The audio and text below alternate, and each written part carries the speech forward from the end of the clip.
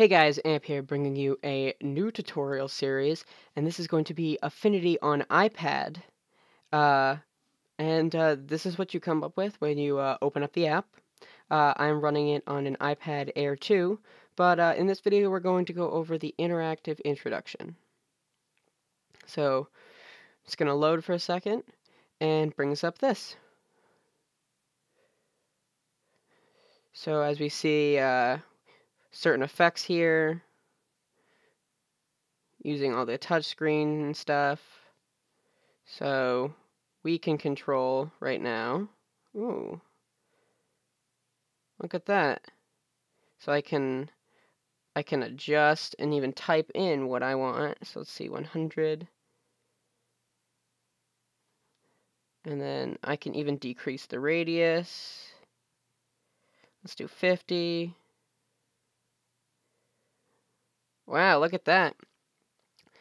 That's super cool. So we're basically affecting the background right now. Oh, so this is using a dynamic light tool, which we have a tutorial for on the regular Affinity workshop. This is cool. Whoa. So we can increase and decrease the radius of the light. Oh, we can say we want to go up to 75.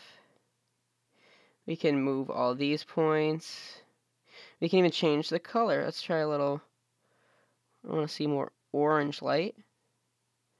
Oh wow, look at that. Oh, can we even see a split view? They even have that in here. Wow, look at that. I'm really digging this. Wow. We can change ambient. Wow. So it looks like if we hover over with our finger, we can zoom in and get a better view of everything. Wow, that's cool. Look at that. Look at that. That is so cool. So let's continue. Oh, look at this. Up, up. We're going to be able to in-paint here. So, look at that. We can change our stroke, blend mode. Let's just go normal and hit OK. Let's paint over that boat. Look at that. That's pretty cool. Not gonna lie. So I'm really digging this so far. Look at that. Perfect. Say if we want to get rid of a little bit of this boat's I am just mesmerized by this. Wow. This is just crazy. So I see. So we can just undo. Oh, whoops. Oh, whoa. That was odd. Let's just continue. So now we see we can change the sun. Wow. Look at that. That is so cool.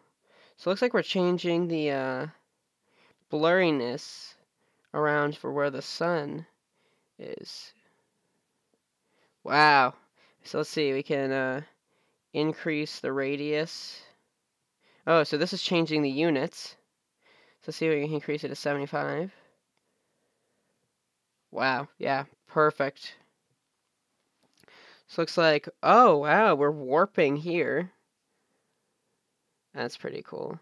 So let's try to warp. Oh wow, so looks like we got a little bit of that. That's pretty cool. So let's continue. Oh, it looks like we're gonna be able to change the hue. Let's go to 50. Oh wow. So let's up the saturation to 50. Looks like we can slide for things. We can change all of these. Let's go to 50 for there. Wow. Interesting. Okay, let's go to the next. Oh, this is We can change the blurriness and focus. Looks like. Yep, yep. We have a tutorial on the actual Affinity page for this too. Man, it's such amazing power coming from such a small device. Wow. It's actually this is insane, man. Like, I never would have thought that an iPad would be able to do something like that in the palm of your hand. Wow.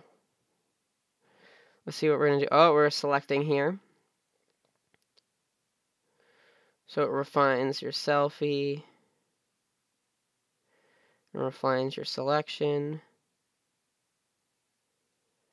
Oh, so you just kind of go around selecting everything like that. Okay. And you can, looks like you can come over here, refine selection, kind of just go over her hair, and it will refine the selection again. Wow. Looks like it's taking a little bit. I mean, obviously it's not going to be as fast as a computer here, but it's amazing me the sort of uh, power that is just in this such small device. Yeah, look at that. Look at that. Wow. So that was the Affinity interactive introduction. We'll be obviously going over some tutorial samples and a lot more videos. But thanks for watching the first video. I'm really excited that I finally got the iPad to work. It wasn't recording for a while, so I had to put this off for a bit.